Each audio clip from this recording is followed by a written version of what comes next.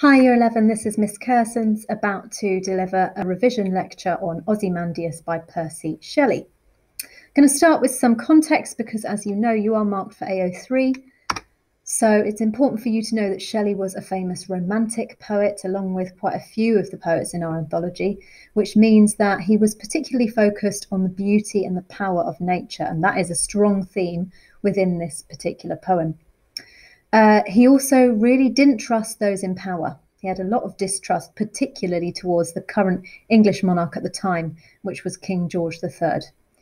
He believed that King George was an arrogant, selfish monarch and that the English people should rebel against him. The poem itself is actually based on a particular ruler, which was Ramses II of Egypt. He was an Egyptian pharaoh, and he was a particularly self-centered pharaoh. He had a lot of monuments built, a lot of statues built of himself, and those statues, most of them would have been built by unpaid slaves. So he wasn't a particularly well-liked or generous or pleasant ruler. He was actually quite a cruel, harsh ruler, and so you will see that in the poem, in the presentation of Ozymandias. The title itself is quite important because it is split into two parts, both of which come from Greek words. The first half of the name, Ozy, comes from the word osium, which means air, and the second half of the word, mandius, comes from the Greek word mandate, which means to rule. So essentially, this title literally means to rule air, which you could take to mean that his power is very intangible. It doesn't really mean much because you can't really grasp it. It's kind of lacking in any substance. He doesn't have any real solid power. Or you could take it to mean that he exerts power over too many things, over everything, including the air that we breathe, that the extent and the range of his power is far too much. So you could interpret that either of those two ways. Let's have a read through the poem. I met a traveller from an antique land who said, 2 vast and trunkless legs of stone stand in the desert. Near them on the sand, half sunk, a shattered visage lies, whose frown and wrinkled lip and sneer of cold command tell that its sculptor well those passions read, which yet survive, stamped on these lifeless things, the hand that mocked them and the heart that fed, and on the pedestal these words appear. My name is Ozymandias, King of Kings. Look on my works, ye mighty, and despair. Nothing beside remains. Round the decay of that colossal wreck, boundless and bare, the lone and level sands stretch far away. Okay, let's have a look at some key quotations then. So near the beginning of the poem, you've got this phrase, 2 vast and trunkless legs of stone. Now, I would argue that this is actually a bit of a juxtaposition because something that's vast you imagine to be very powerful and strong, whereas something that's trunkless, which means that it has no torso, implies that it's powerless. It cannot exert any power or authority if it doesn't have a body. So that juxtaposition emphasizes how over time the power of this vast statue has disintegrated. So Ozymandias has lost his power as time has gone on. And despite his arrogance, despite the fact that he had this vast statue, vast implying that he made it as big as possible to reflect how great he was, it still ends up being trunkless. It still loses all its power and becomes almost impotent, meaning it can do nothing. Okay, and that's kind of the message of the poem, that no matter how powerful you are during your lifetime, ultimately, it's only temporary and it will be lost. This is a description of the statue's facial expression, and it's quite telling about what kind of ruler Ozymandias was, whose frown and wrinkled lip and sneer of cold command. So you've got the idea of the frown and the wrinkled lip implying that he's a really harsh leader who kind of treated his people with cruelty and severity. He was always frowning at them. He would never show any kindness or compassion. And that idea of sneering at somebody, that the action of sneering is something that you would do if you were looking down on somebody, if you thought they were less than you. So you can tell that he believes he is superior to his subjects, and he treats them with disdain. Disdain meaning when you look down on somebody. So not only is he harsh and cruel, but he's also disdainful. He thinks he's better than them. And that kind of cruel leadership is then reinforced with the alliteration of cold command, the harshness of those C consonants, reflecting the harshness of his rule. On the statue, we are told that these words are engraved. My name is Ozymandias, King of Kings.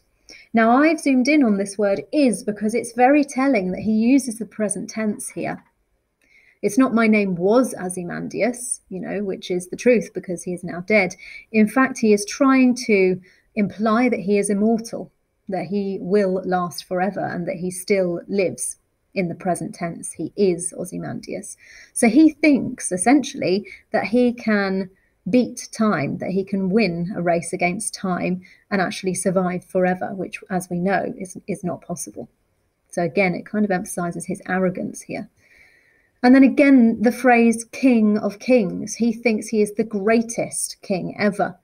It's almost superlative, the way he thinks of himself as being not just a king, but the king that everyone will remember and look back upon.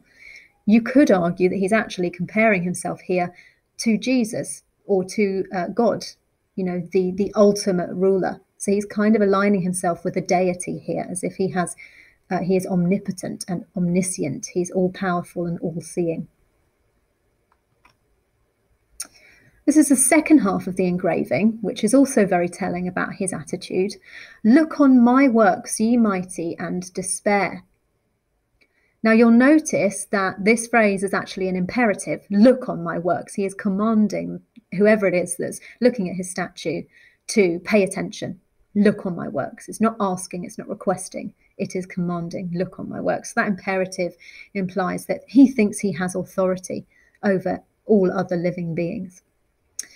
The use of the possessive pronoun my implies that he is claiming ownership over this statue, which seems a little bit unfair considering that we know he wouldn't have built it himself. Whilst he would have commissioned it and he would have commanded that it was built, it would actually have been his slaves who actually made it from scratch, who worked hard to produce this statue, and yet he gives them no credit at all. He doesn't recognize that they put the work in. He's claiming it as his own. So this may be a comment from Shelley on the way in which leaders are corrupt. They kind of claim things as their own victories when in reality they are not deserving of that kind of praise. You'll also notice that this statement is directed at a specific kind of class of person. He's not saying, he doesn't want to be recognized by just anybody. He wants to be recognized by ye mighty, meaning the strong people, the powerful people, the other rulers. He is only interested in their approval, which implies that he is kind of disregarding anyone of a lower class or anyone poor or anyone without power. He kind of dismisses them as unimportant. It is only ye mighty who he wants to impress, only people of a similar caliber to himself. And then that word despair suggests that anyone who sees how powerful he is will be almost overwhelmed by his greatness. So it shows just how sort of naive he was to believe that no other ruler would ever equal his stature. It's very interesting that the following line is nothing beside remains, full stop. This completely undermines Ozymandias' arrogance. It completely undermines his claim that he is the King of Kings and that he is immortal, because it's telling us that essentially it's all been destroyed, that it's all gone, that over time it has disintegrated. So he's been proven wrong in his own statement that he is the King of Kings, and that people will look on him and despair, because in reality, he barely even exists anymore. The statue is in pieces. That word nothing emphasizing just how much damage has been done to the statue over time, and how time and nature can wreak havoc on man-made objects, that man-made objects are kind of no match for the ravages of time. The full stop, of course, at the end there, creating a very blunt tone. Nothing beside remains, full stop, which kind of emphasizes the fact that we're undermining his arrogance. And then the final line here, the lone and level sands stretch far away. Really interesting, the kind of alliterative consonants here. Lone, level, sands, stretch. It's almost like an echo, which obviously is what you would hear if you were in a very large space. You would hear your voice echoing in the space. So I think what Shelley's doing here is emphasizing how vast nature is, how vast this desert is, that even if you were to just say one letter, it would be echoed back to you. L, s, s.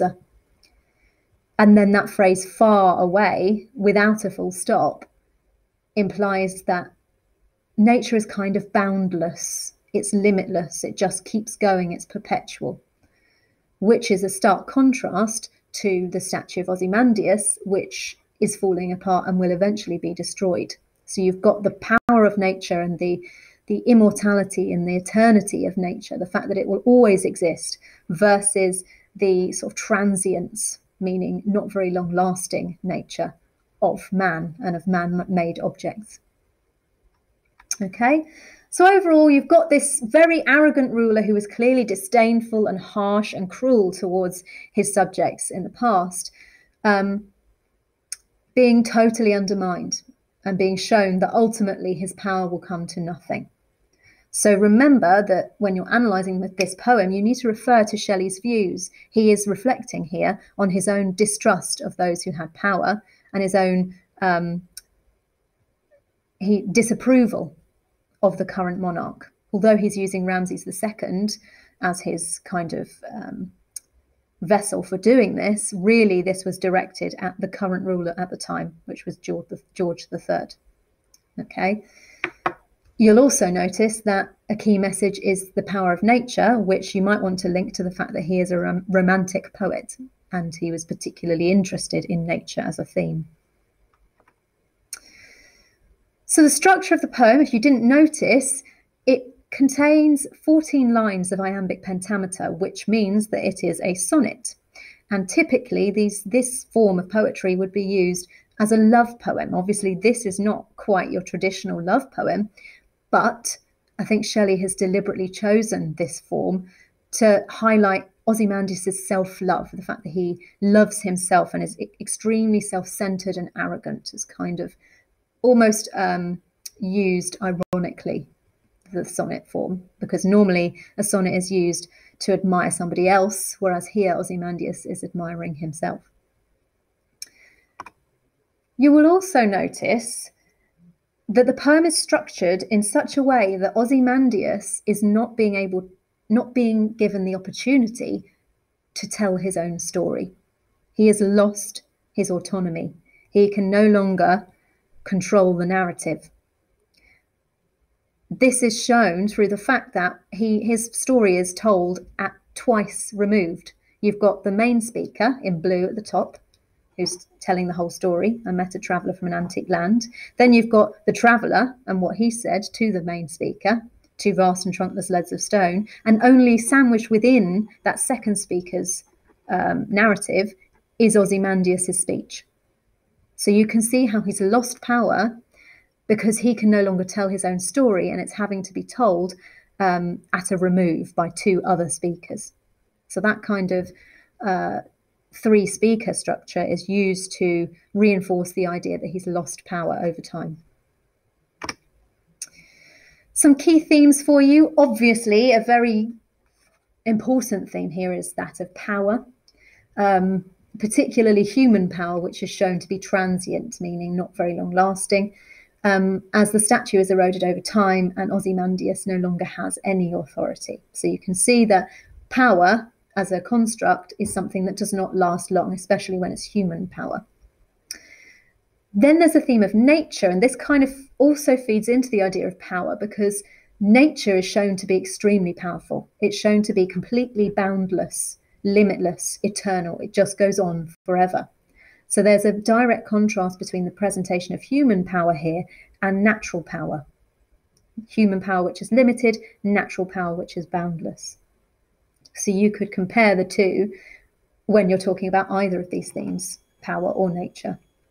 And then finally, you've got the theme of time. So time is marching on throughout this whole poem, and it's completely inescapable. Just like in other poems where iambic pentameter has been used, it's being used again here to create a relentless rhythm. Dee-dum, dee-dum, dee-dum, dee-dum. Look at this. I met a traveller from an antique land who said 2 vast and trunkless legs of stone. Okay, you've got that inescapable heartbeat rhythm, which suggests that time will continue to march on regardless of whether you want it to, and regardless of whether we have died. So we are kind of irrelevant in the grand scheme of time. Okay, and you can look at how over time the statue has been broken apart and disintegrated by time. Couple of suggestions for how you might compare this to other poems. The first one I think is quite an obvious comparison. It's with Hawk Roosting by Ted Hughes, which, as you know, is told from the perspective of a bird of prey who's looking down on the earth and talking about how it all belongs to him and how he's in control.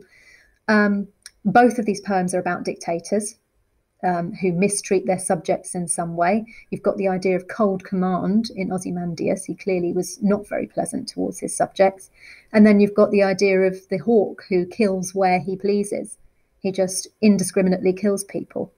And notice how he says where instead of who. He doesn't even acknowledge individual people or animals. So there's that, the meanness and the mistreatment from both of them. There's also the idea that they're both arrogant. They're very full of themselves. Ozymandias thinks he is eternal. He thinks he is immortal. He is the king of kings. And the hawk thinks that he can control the world. He thinks that the world exists for his pleasure, for his convenience. And there's several different quotations you could use for that one. There is one key difference, though, between these two, and that is how the power of nature is presented, because in Ozymandias, his power is limited, and actually the power of nature is far stronger than his power.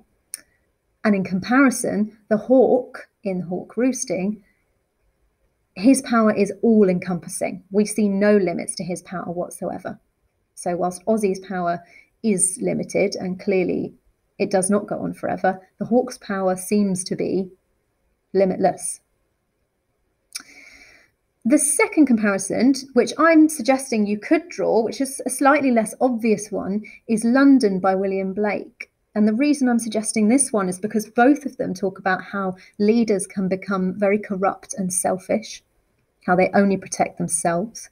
You'll notice in London how it talks about the blood down palace walls, how they protect themselves with the walls, but they fail to protect their own people. And similar to Ozymandias and how he's mistreated his people. Both show how power can be misused. In London, you've got the idea of the marriage hearse and people being blighted and plagued. And in Ozymandias, you've got him exerting cold command on people and looking on people with disdain. But then again, there is a contrast. In London, humans have managed to successfully claim ownership over nature. Remember, the Thames has become chartered, meaning highly regulated and subject to a number of rules. Whereas in Ozymandias, nature is made to seem all-powerful. Nature is made to seem far more powerful than man. So there's a direct contrast there.